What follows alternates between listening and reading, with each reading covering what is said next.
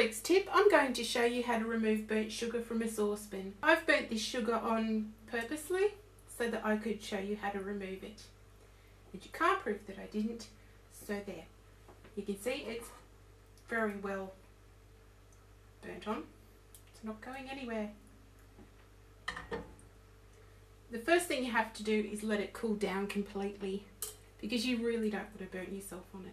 Next step is to boil a kettle and take the freshly boiled water and pour it straight onto the sugar.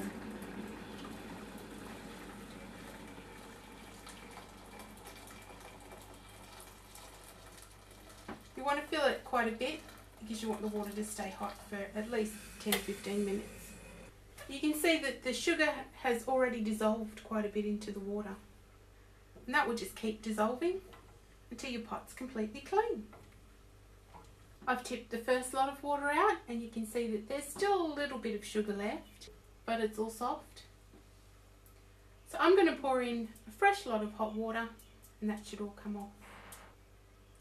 And there we go. The burnt on sugar's been removed with nothing more than boiling water. If you like this video, don't forget to subscribe, give it a thumbs up, or click on the toast below to watch another one.